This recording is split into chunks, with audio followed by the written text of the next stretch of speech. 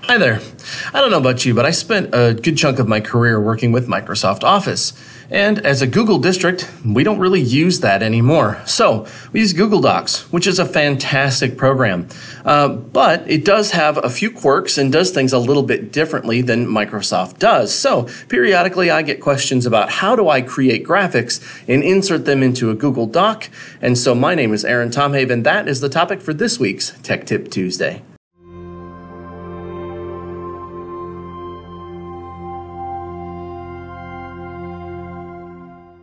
As you can see, I'm in Google Slides. I don't know about you, but I've used a lot of different graphic design softwares over the years, and Google Slides makes it ridiculously simple to create graphics. In fact, I'll let you in on a little secret. I actually created my family Christmas card using Google Slides this year. Why?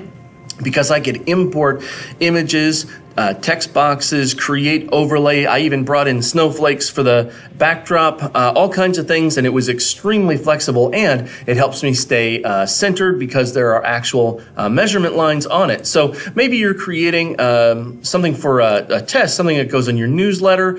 You can create the text boxes, shape them however you want to. Google Slides, if you click and drag, it'll let you know where the center of the image is. You can insert your Bitmojis if you want to, and you can flip them on the horizontal however you'd like to. I created this image. Maybe your students are trying to meet their goals for the 9 weeks, and you want to create this kind of an image, or you find one that you like. You can actually add the arrows to it. I made the circles. I found the arrows. So here's the fun part. Let's go back to this one here. Maybe I want to insert this into a newsletter or an email or something that goes in a Student Thursday folder. Here's the options that are so neat. So if you go to File and click on Download, there's an option in here to do either JPEG, PNG, or SVG. I use JPEG anytime I'm inserting into Google Docs because now I've been able to create this really neat image. I can go to any document that I'd like and I can insert the image from my computer, from making graphics and slides, right here. And I'll tell you folks, I was extremely excited when Google finally added this option that has not been in there until this year. Take a look. You can now put this in front or behind of text. You can drag it around wherever you need to, and you can type your text over the top, which has been really handy as well. But this image file is actually a high quality image file.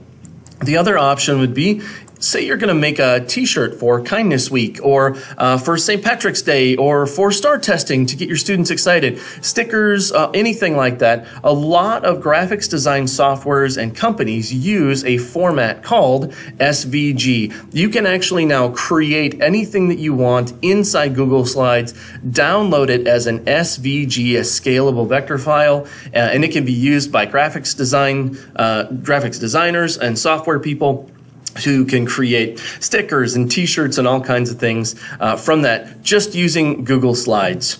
So that's my best suggestion for you. If you're going to create images or graphics and insert them into Google Docs, now you don't have to worry about any of the formatting technicalities inside Docs. You can just create them in Google Slides and do the direct insert.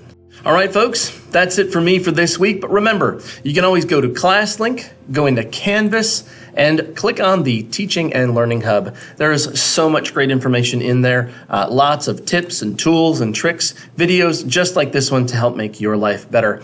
And meet us here next week for Tech Tip Tuesday.